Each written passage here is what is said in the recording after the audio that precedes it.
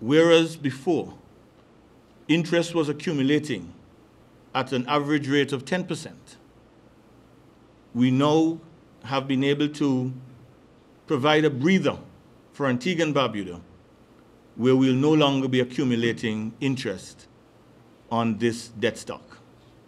I just want to say by way of example that if you have a debt stock of 133 million US dollars and you do nothing about it, at an average interest rate of 10% per year, you'll be adding in excess of 40 million EC dollars. Needless to say, 40 million EC dollars could be used to finance education, infrastructural works, healthcare, among other things. But that is the burden that we have had to carry on an annual basis as a result of the non-payment of these debts.